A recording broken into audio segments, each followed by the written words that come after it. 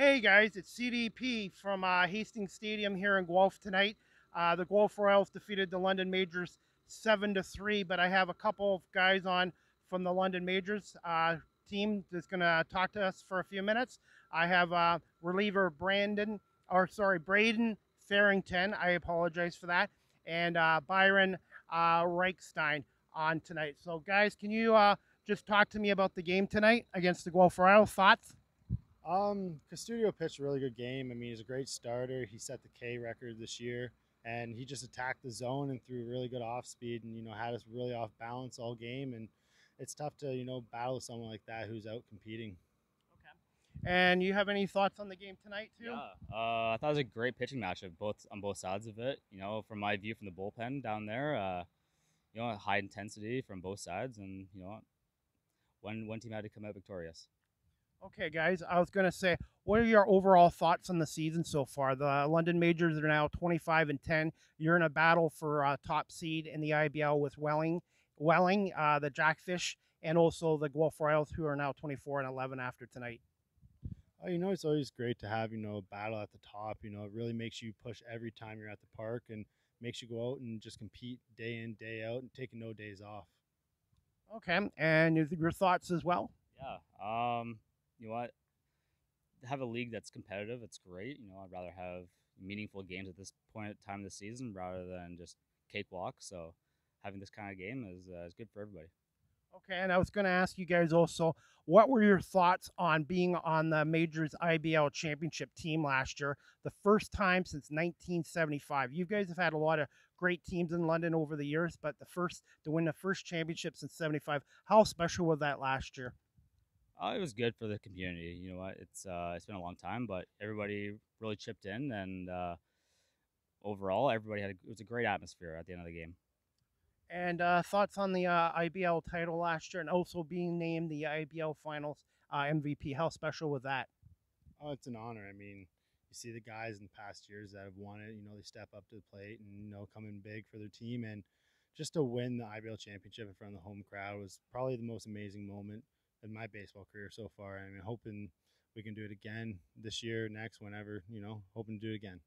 Okay, and I was going to ask you this: how did you get into baseball, and did you have a role model and a favorite team? My favorite team growing up was St. Louis Cardinals. I mean, I played for the St. Thomas Cardinals growing up, so it kind of just fell into place there. Favorite player was Jim Edmonds. He was a center fielder for them, and also Albert Pujols. I mean, he was one of the best hitters of all time. Getting into baseball was my parents. They both played slow pitch. My dad was a really good slow pitch player, and he's always throwing the ball with me whenever we went to the park to watch him and my mom play together. They played co-ed, so it kind of was just in my bloodstream. Have you been to Busch Stadium in St. Louis yet? No, I'm hoping I can go there soon one day. I was there in July of 2015 against San Diego. The Birds won 3-1, but it was 108-degree temperature in St. Louis. That's a warm one. Okay, and for you, how did you get into baseball? And did you have a favorite team and a favorite player, favorite pitcher? Yeah. Growing up, my dad, he enjoyed baseball growing up as a kid, and then he played slow pitch, and then me as a child, I guess he kind of just threw me baseballs and see what would happen. Uh, when I hit college, that kind of changed. I didn't have to hit anymore, thank goodness. Nobody wanted to watch that.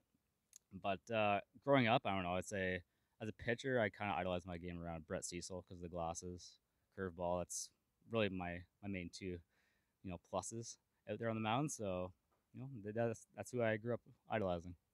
As you guys can see, I'll wrap this up in the next minute. I'm a huge Detroit Tigers fan, and one of my favorite heroes tonight finally got his name and number retired in Detroit. Lou Whitaker, number one.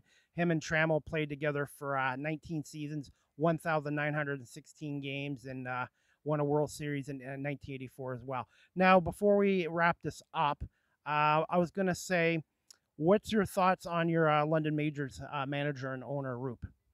Roop's a great guy. I mean, he really has your back whenever you step onto the field. If anything doesn't go your way, he's there supporting you day in, day out. He's one of those guys that you want having your back because he's a guy that, he brings everything to the table. He puts his heart into everything he does. And honestly, it's one of the best managers.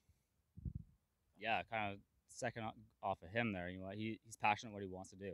He wants to win, and he kind of puts that message with the guys there, and day in day out he's there and he wants to win the game. And just guys, briefly, quick thoughts on your next game tomorrow against Welland at 7:35 at Labatt Park, and tell my audience why fans in London should come out to see you guys play this year. I mean, we got a great team we put on the field every game.